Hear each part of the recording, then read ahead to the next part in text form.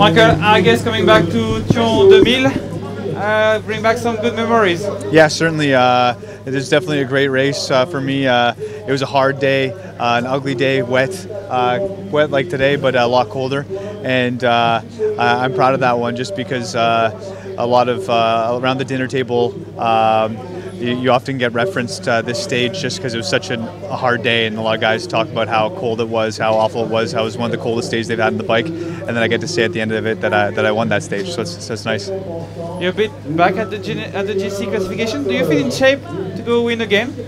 Yeah, I'm feeling good. I'm at the tail end of a big block of racing, and I'm excited for some rest after this race.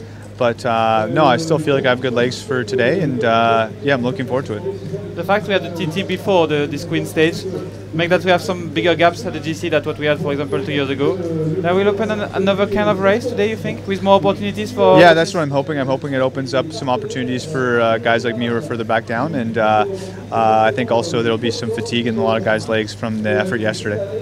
And what can you tell us about the climb itself, Thion 2000? Yeah, it's a challenging climb. Not super hard at the start. The first 10K is pretty gradual, but then it kicks up with about 7 to 8 kilometers left, and it's a long one. It's a tough one. You have to pace yourself both physically and mentally, and hope that you have legs for that finish. Thank you very much. Best of luck.